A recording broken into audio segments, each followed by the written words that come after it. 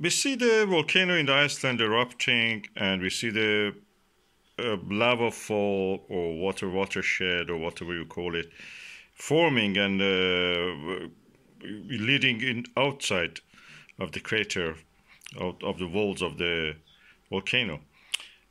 Then the question is where all this lava goes. Okay, the question is has several parts. Part of it, of course, we see comes over the walls of the crater spillage. You can see this color, brownish red, is a sign of oxidation also. Some part of it go into this kind of holes here. You see these holes here. These are real holes. They are caves. And this is formed when the lava, which is in contact with the air, gets cold quicker than the lava which is inside the lava flow. So the outside gets cold, solidifies, the inside is yet molten and it stays fluid. So it moves. And the movement of it creates a tunnel, kind of tunnel. We call it a tube or lava tube, we call them. These lava tubes are conduits, are pipes, are tubes that guide the lava to wherever the deep of the ground is taking them. As you can see, we have now the eruption is starting, the 7 to 12 minute cycle they have. That's the periodicity of these eruptions.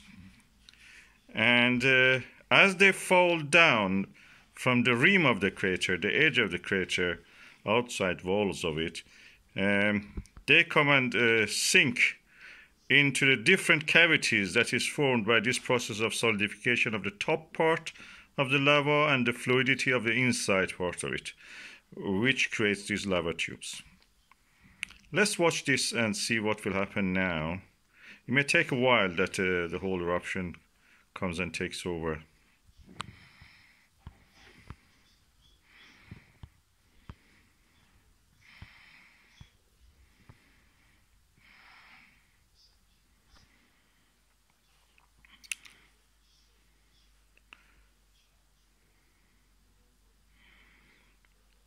So as you can see, now we have two streams running out of the crater.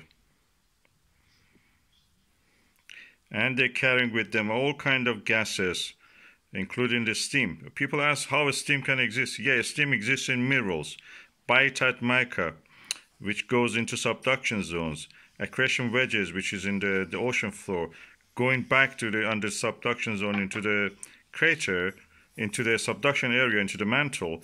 They create this kind of juicy, watery minerals. It's not fluid water, it's a water trapped in the crystalline structure. Because water molecules, if you know it, you have to know the chemistry. They are not negative. They are not neutral. They have a charge, electric charge, because oxygen is more electronegative than hydrogen. Toward the oxygen is more negative, toward the hydrogen is more positive. So they're kind of charged, and they can attach themselves to all kind of minerals who have a little bit charged, like salt, like olivine, all kind of minerals and metals and elements. The same with the sulfur. Sulfur is like oxygen, also has this kind of a structure. To a lesser degree, electronegativity of sulfur is slightly less than the electronegativity of the oxygen. So this is what we see here. All these kind of gases and steams you see coming out. That's one of the reasons the lava actually boils, as we see bubbles up, because these gases are expanding. And that is the way the atmosphere and the earth started. People who say that the lava and water, yes, of course, this is the way our atmosphere, our oceans were created. They said comets had a role in it, but I believe that comets had a secondary role in that. Earth already has a watery mantle, is full of water in the crystalline structure of the minerals and rocks. Look, where the lava is going to that cavity I showed you. That's the lava tube. That is the lava tube that I mentioned. Other lava goes down there. You can see there are more lava tubes here and there. You can see this eruption is almost finished now. And the next eruption will be between 7 to 12 minutes. And as you can see, these caves, these lava tubes are so huge practically devoured, swallowed all that lava coming out of it, out of the crater. I'll show you what's the volume of this. I'll put that clip again at the end of this video. As you can see, this is where the lava goes. Those holes you see there, they are the beginning of the openings of the lava tubes. Surprisingly, we have lava tubes also on the moon and on many other planets that have volcanism. We expect these things exist, including Mars. We expect the Mars and Moon have these lava tubes, so we can put our equipment actually there, being away from the radiation and being away from the harsh environment of the space. And actually, our future colonies on the Moon will be there.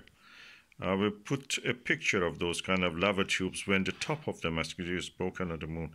We can see that. But you can see all the lava is draining like a massive sinkhole into that lava tube, and some of it which the lava tube cannot take, flow over, and it gradually add to the surrounding environment, thickness of the wall, and the base and the foot of the volcano.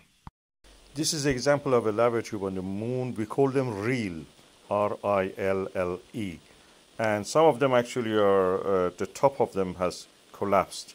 You can see in the next image. This is that RILLE. The top of it, or lava tube, has collapsed, and you can see even the debris is under it, under that hole, in the hole. Look at it. This is where we can actually place our stuff.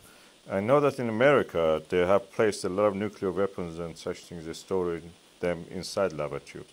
You can place a whole city there. Other countries probably have done the same. And this is how it is. You can see the lava tube in the lighter beige color, and the opening a skylight entrance there on top.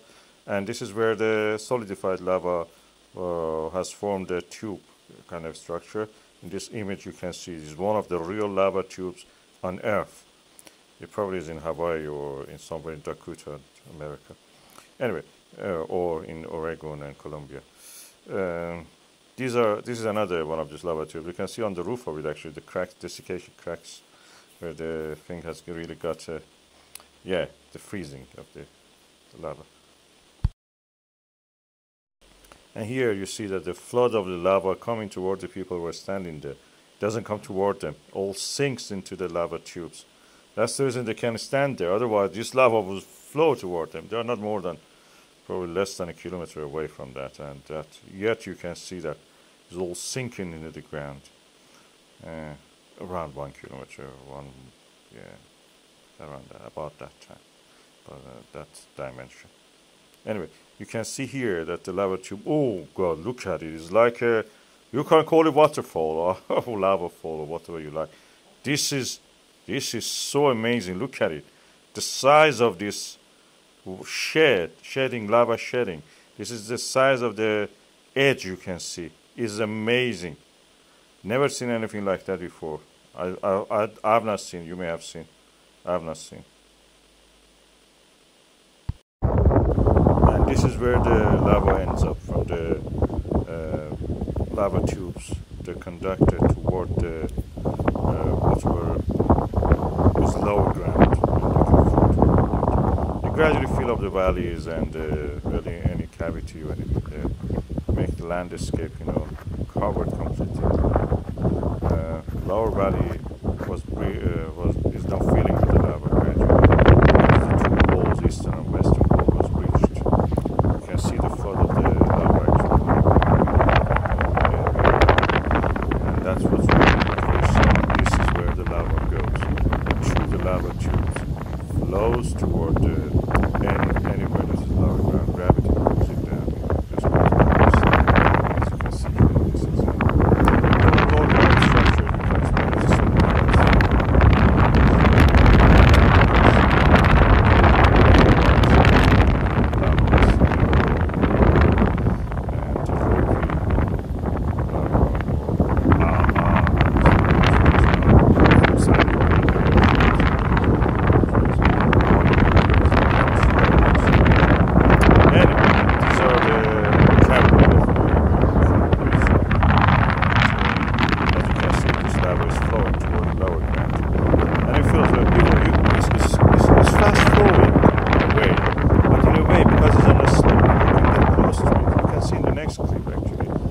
go close to it, put a hammer into it, a hammer. And at the first person is a little afraid, then later you realize that there's